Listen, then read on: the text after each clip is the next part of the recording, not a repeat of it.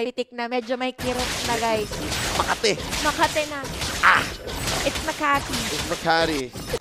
Oh, CBD na yan. But looking at the damage dealt, yes, this whole early to mid, ang storya niyan, si Oheb, parating maganda yung ejector ni Haji.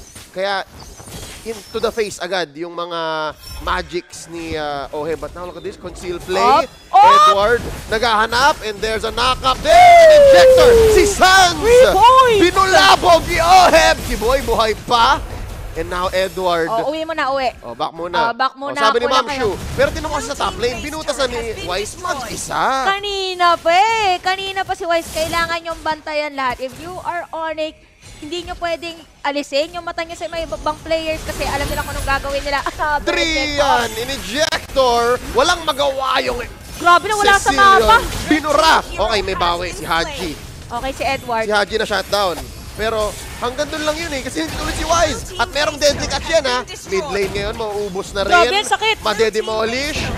4 na miyembro to ng Onic laban sa 4 na miyembro ng Blacklist. At unti-unting sinasalvage ng Blacklist yung minions, yung base, pati hero. Mind you, pati hero baka masama na dito.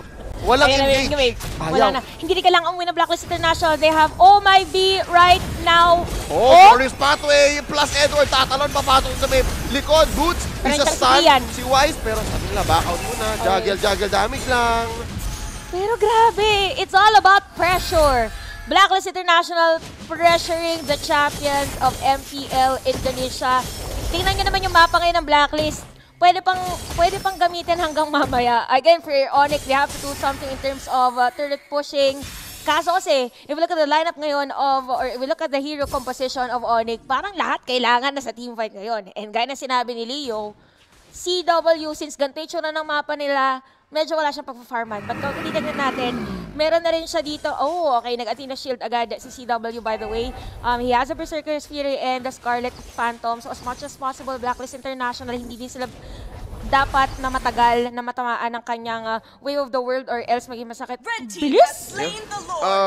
So far, I think I agree with you, Chanel. Gulpi di gulat dapat. Walang 2 or 3 seconds. Mga 2 or 3 free hits man yan si CW. Delix. So, diretsuhin nyo. Diretsuhin nyo. Dire-diretso. And yun yung possible na dire-diretso dito para sa side ng Blacklist International. They have the Lord right now.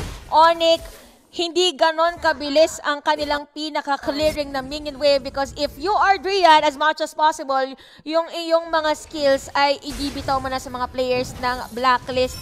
Pero grabe si Haji! Here we go. Backline. Pinasok ni Haji at ni Edward. Boots. Nasa gitna dito ngayon. Sinalubong ang mga pating. Sans goes down. Si Edward, sumasayaw-sayaw lang doon. Yung base ng Onic. Hindi na magtatagal. Game number 1. Sinabi na namin sa inyo, ilista nyo na Blacklist. Going ahead, 1-0. There is no breaking the code. Hindi mo basta-basta ibibigay ang mga heroes. Estes, Lunox, and all the heroes of Blacklist International, it is all part of Coach Bonchan's plan. Chantel, sa ganda ng pinapakita ng Blacklist dito sa MPLI, they have all the momentum.